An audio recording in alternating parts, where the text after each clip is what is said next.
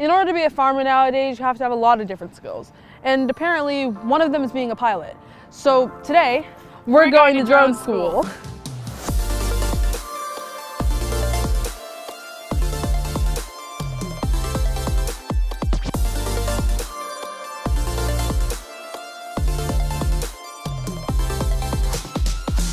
Why is using drones becoming more common in farming nowadays? Because seeing things from a different perspective gives us some new information. So if we go out in the sky, we can see our crops maybe, or our animals, plant diseases or fertility problems or stuff like that out in a crop. You have all these drones here. Can we fly one? Absolutely, they're so easy to fly. Oh, okay. So straight up.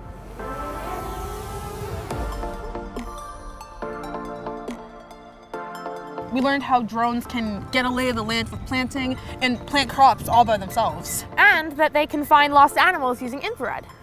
I mean, I think that they're a little bit hard to fly, so we should probably stick to planting on the ground. Yeah.